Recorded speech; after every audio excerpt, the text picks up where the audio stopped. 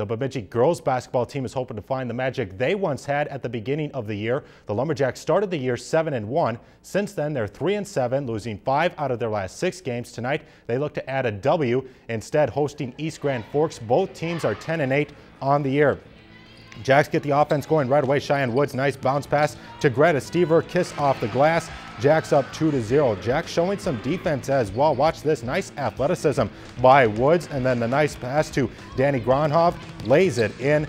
Lumberjacks lead by 4, and they led most of this game, but East Grand Forks stayed with Bemidji. Kelsey Schlenk from downtown, big swish. The green wave washes away the Jacks lead as East Grand Forks wins this one by a final score of 59-50.